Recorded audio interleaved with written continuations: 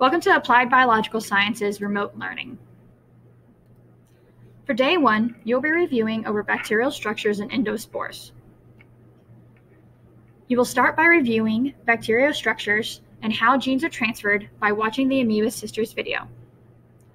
Once you are done watching the video, click on the link to Science Direct on endospores.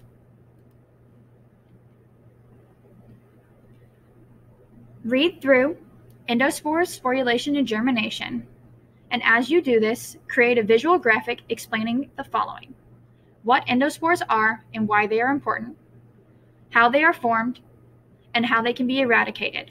And that'll be it for today.